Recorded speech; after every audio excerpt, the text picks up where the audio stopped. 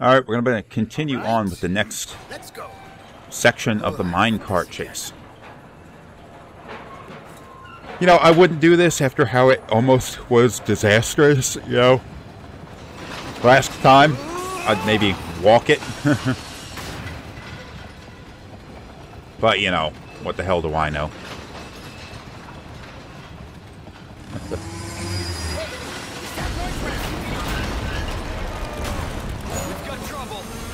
How the hell are you still alive, you crazy fuck?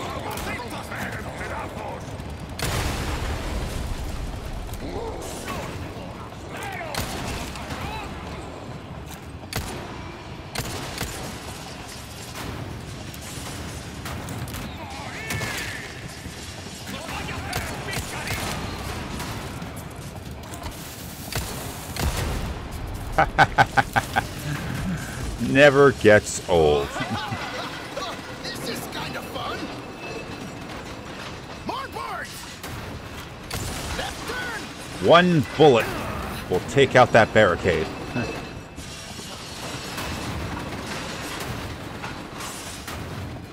Oh, we're outside now. Hey, the cart's tipping over.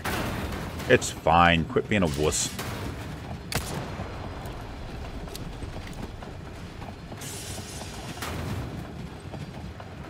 I would have stopped it now and walked. Alright, Leon, don't listen to me.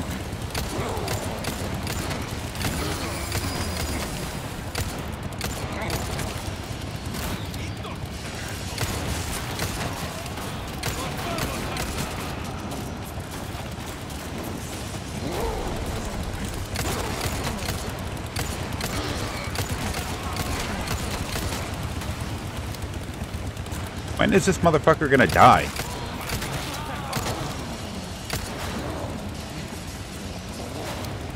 Not looking so good. Hope the cart holds up.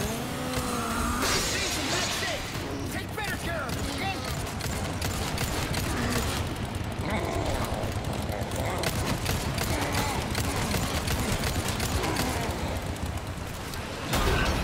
At some point I expect this motherfucker to die.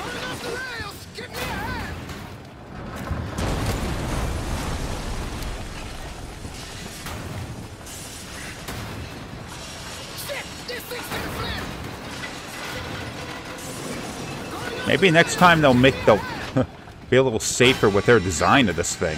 You can see where they dug up the bugs.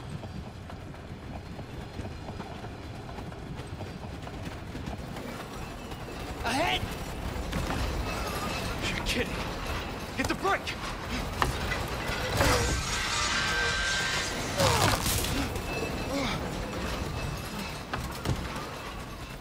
What? Are you serious? Jump! Oh yeah. Luis! Can I get a hand? Give us a 3, 2, 1 next time, eh, Sancho? Whatever. Oh, man. But actually, this works. Oh yeah, let's get on that lift. Yes, this works. Yeah, we're alright. We survived.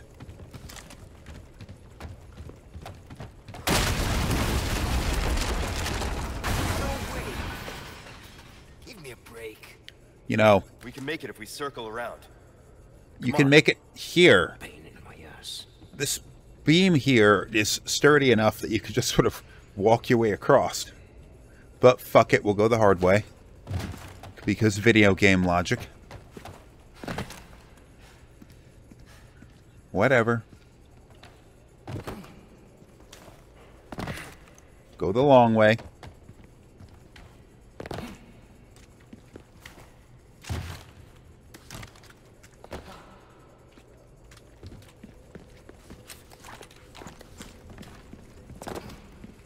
Oh shit, there's a bug.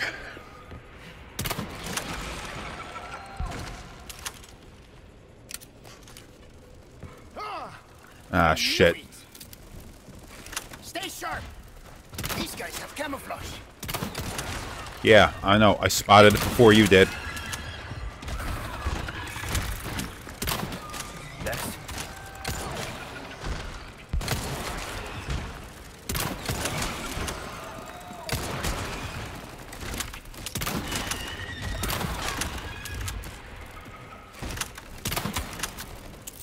They keep coming.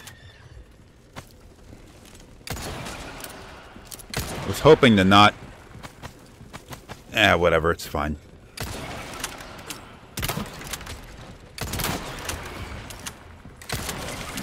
Luis's gun doesn't do nearly the damage that Leon's does. Like, 1 or 2 good shots with Leon's pistol will put these things down. With Luis's gun, though, his melee doesn't seem to do as much damage either. But 1 or 2 good shots with Leon's pistol will put these things down. 1 good shot to the face will put him down. Luis, though, like, it's throwing me off. The amount of damage he's inflicting and the amount of times he's hitting them, it feels like he should be doing more damage.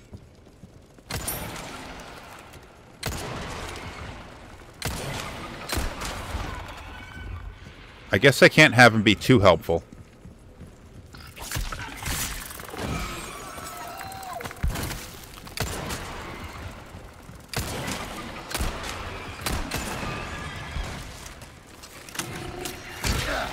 Oh, you fucker. Shit, my body armor.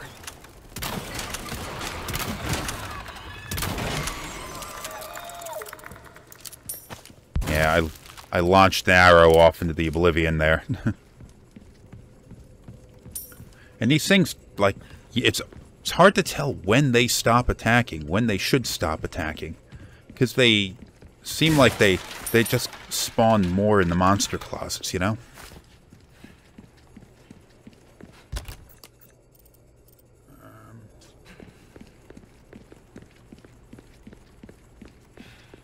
And there'll be more here. Of course there will be. I hate insects. Yeah, I Take know. care of them for me, would ya? There's one right there. How about you open fire instead of your mouth? Hey, I'm the brains. You're the brawn. Huh. Well, there was one hidden there. Where are the rest? There's one.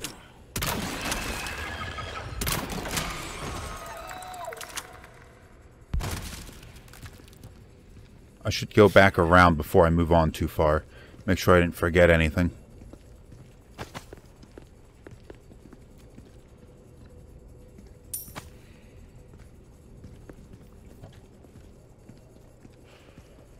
Even though they're bugs, I wonder, does Sadler have, like, direct control over him like he does the rest of the Ganados? I don't know.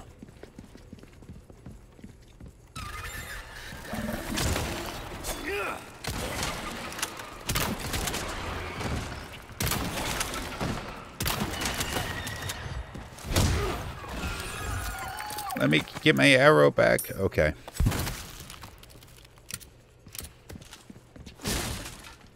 Something I'd briefly mentioned before. There was a pretty big change to the way a lot of the Resident Evil games played in certain respects. I mean, not just the... Fuck. Stabby stab stab. What I had mentioned, it was in reference to the fact that in the earlier games, it was always possible, unless you got locked into a boss room or something like that, that you could turn around and retreat back to something like an item box and potentially just sort of pull out different weapons and all that kind of stuff. Destroy all entrances to the hive, huh? Entrances to the hive. Where are the entrances to the hive?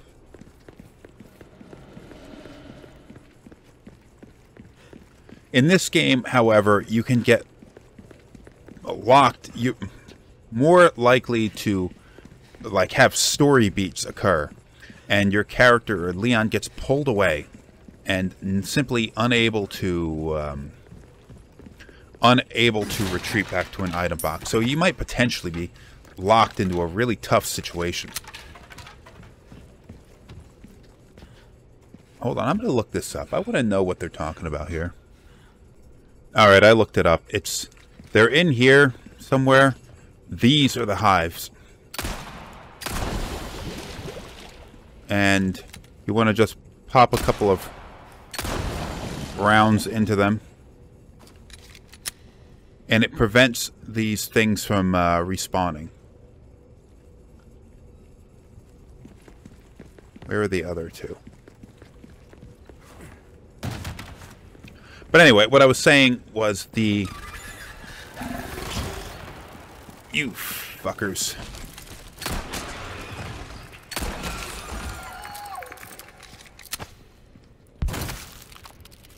Where are...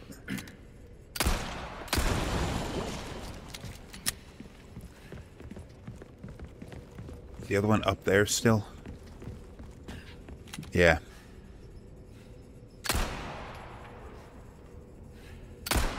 Maybe I'm not in the best angle for this. There we go. Mission accomplished. But the game will lock you off at story beats, preventing you from retreating. But that's also resulted in a pretty significant change in the way that the levels are laid out.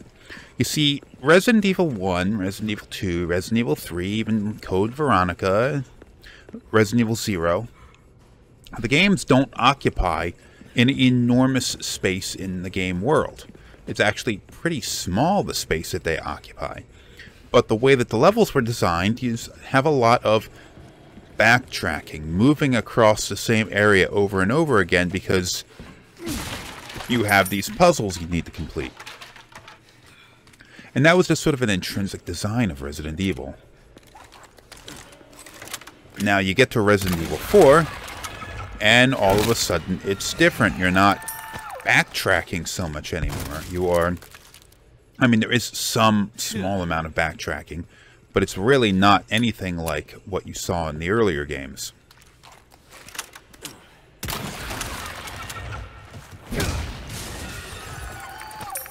Instead, you're more or less moving on a rather linear path from the beginning to the end of the game, and it's different. It doesn't feel like what Resident Evil is.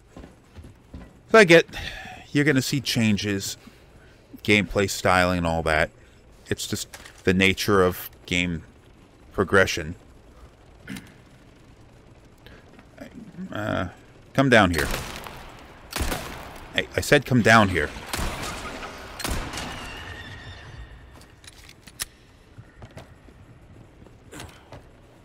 Hello.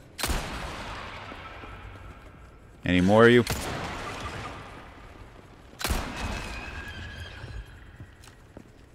Does this bolt just in the air?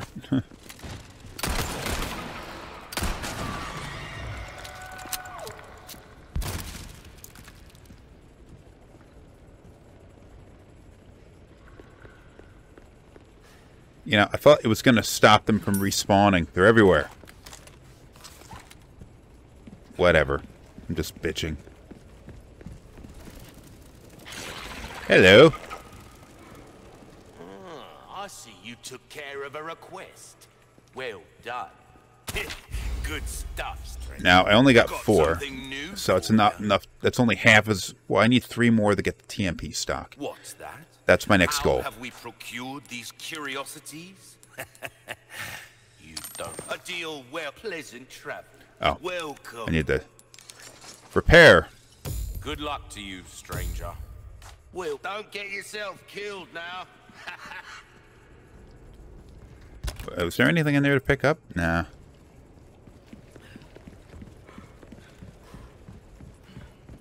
All this just across this section right here.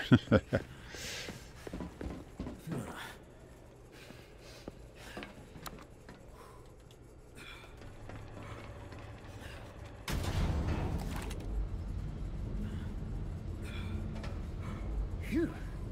I'm beat. Makes you appreciate tech like this. I don't get you. Why risk your life like this? You don't know us. I told you. It makes me feel better. Be straight with me for once. Los Iluminados. I was working for them. See? There you go. Helping the two of you doesn't make up for it. I know that. But still, I don't want anyone else to get hurt. In that case, you better get serious. Harsh words for a squire.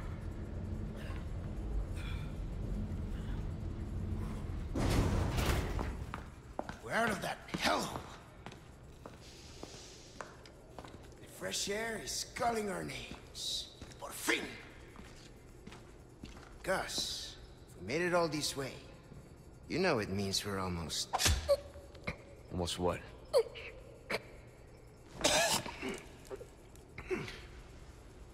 Luis!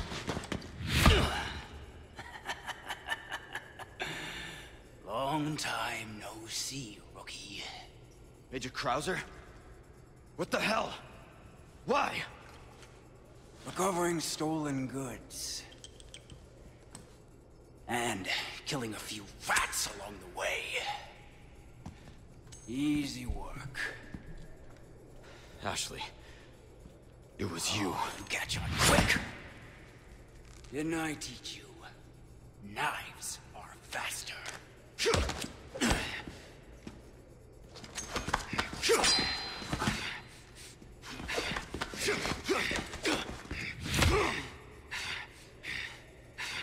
Not good.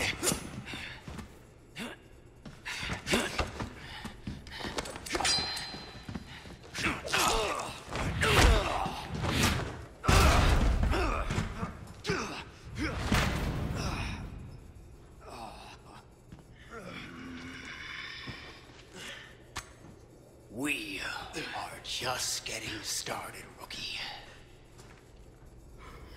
Are you being controlled by that cult? This has nothing to do with them. I'm a free man who made a choice.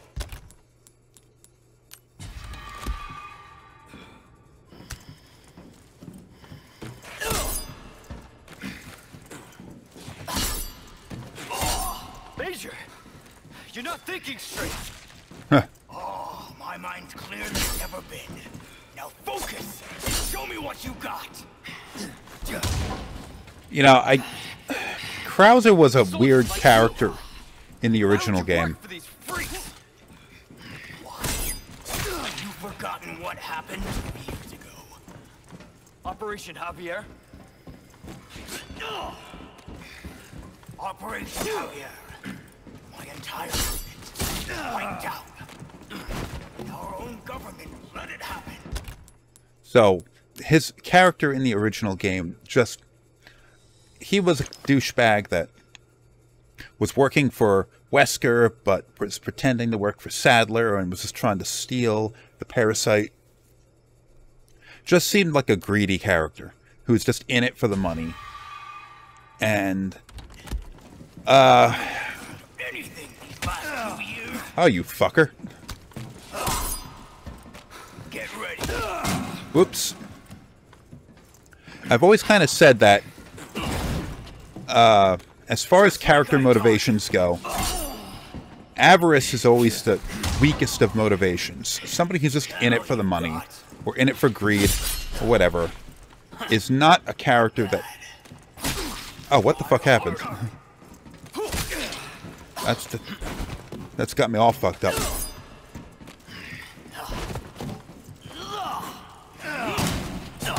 Thought I'd get this far with your sorry ass again. This is definitely better than the stupid QTE fest in the original game. But you know,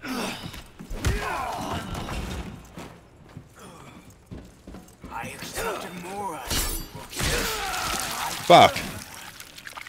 You know, once that stupid camera fucked up, it messed me up. It messed up my timing. I don't know. Are you being controlled by that cult? This has nothing to do with them. I'm a free man who made a choice.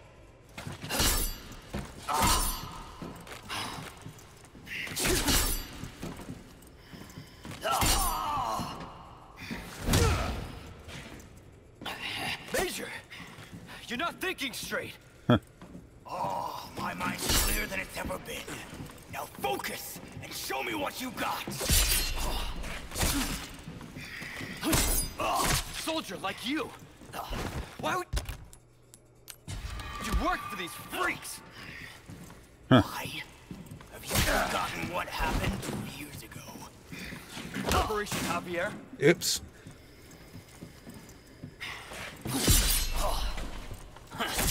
Not bad. Operation Javier. My entire unit. Wiped out. Our own government let it happen.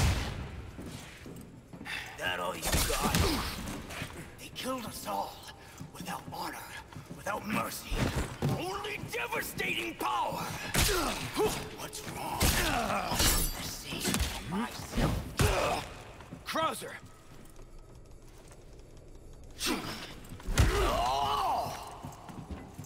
I can understand. What happened was unforgivable. But that doesn't give you the right to hurt innocent people.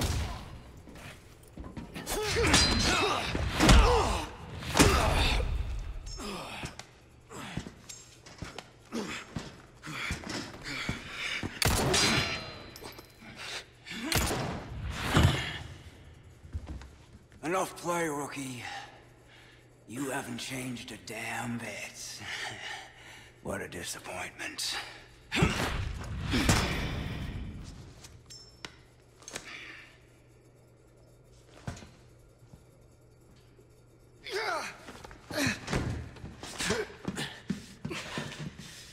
Not looking good, eh, my friend? And such a loss to the ladies of the world. Don't talk. Take this. The key to my laboratory. Go there and remove those damn parasites.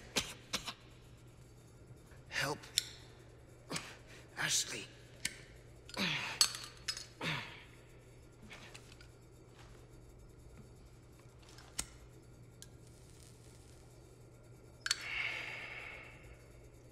know, I led a pretty shitty life. But now, eh? What do you think, Leon? People can change, right?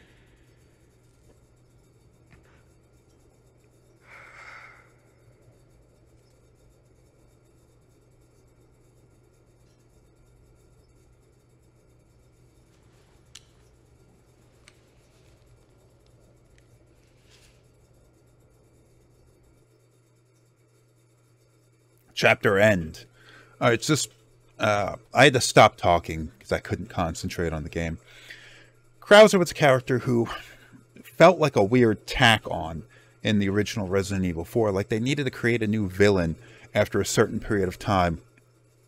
Like Salazar was gone and the big dude was gone, and you couldn't rush forward and take on Sadler yet. They had to stick another villain in your way. So they sort of introduced him kind of late and had him just be another enemy. But he was supposed to be somebody who had a previous connection with Leon, but it wasn't like fleshed out what any of that meant. It didn't seem to be have any connection to the story, but they were implying that there was a connection with Leon. And you know, I get you can do something like that, but have like just sort of imply a connection between people and not really flesh it out. But it just felt weird in this case. And Krauser was sort of like a double agent anyway. So he was working for Sadler, but he was really working for Wesker. But Sadler didn't trust him, probably because he was American.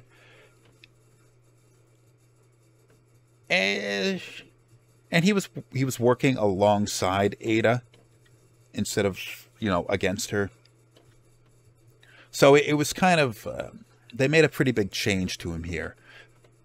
And they've removed the fact that he was just working for the money or working for Wesker. Loyalty to Wesker, whether he was because of money or whatever goals or whatever. It always seemed like it was just, he was a hired gun.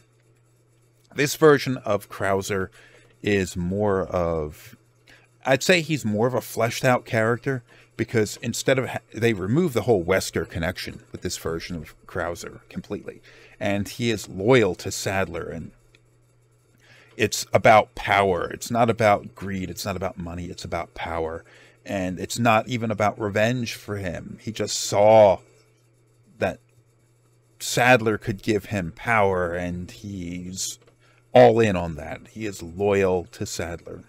Unfortunately, I think the voice acting for this version of Krauser seems off. It doesn't sound right. It sounds a little too fake, a little too forced.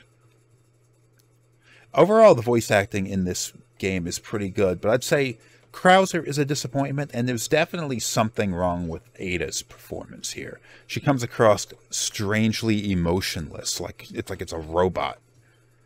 Anyway, the episode's over.